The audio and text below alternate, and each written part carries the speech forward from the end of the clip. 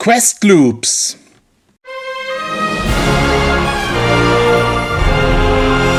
Quest loops are connected to strange myths. In this video clip, I will analyze whether or not these myths are substantiated. Upfront, what are quest loops? Every player has his main quest row. You have to solve these quests, otherwise you will not make progress in the game. You cannot abort the main quest row. Beside that, you have side and story quests. You can either complete them or abort them.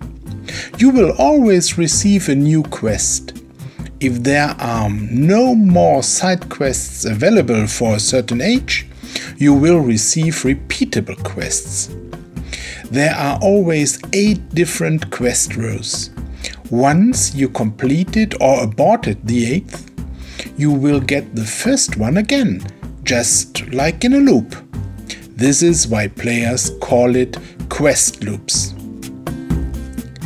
According to quest loops, there are 2 myths. The first says, this way you can easily collect tons of diamonds. Is that correct? To verify this myth, I founded a new city. Here I built many blacksmiths. A blacksmith only consumes very little space, and I know that the first quest of a recurring quest line will be a task regarding the blacksmith. Concrete, it is requested to produce 2 helmets, the 24-hour production of the blacksmith. In return, you will receive a random reward. The myth is based on the fact that one of the possible rewards is a package of diamonds. Even if chances for that are only 8%, someone could complete that task very often and collect many diamonds this way. Hoping to receive mountains of diamonds, people can do that extremely often. Indeed, the first diamonds are coming soon. The first hit is motivating to continue. I will be rich soon! Far away from reality. I did that extremely long to be absolutely sure. You will never get diamonds a second time for recurring quest lines in the same age. And in case you would advance to a new era, you then would receive quests for that next age. All these blacksmiths then no longer make sense.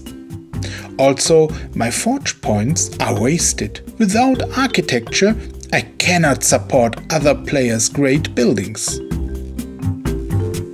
This was different long time ago. A player named Serpent66 once published that he collected 20,000 diamonds that way. InnoGames identified that as a problem and fixed it soon in 2013. Those who find hints saying that you will get lots of diamonds with loop quests simply read outdated information. The second myth says you get tons of medals and goods. Indeed, you do not get only coins and supplies for your quests. On average, every 3rd reward are goods, sometimes even medals or blueprints. The handicap is, as described before, you cannot advance to the next age. But in a new age, you will receive many more coins and supplies from your buildings. So, beside the advantage of receiving many goods, a player using loop quests is slowing down his progress in this game.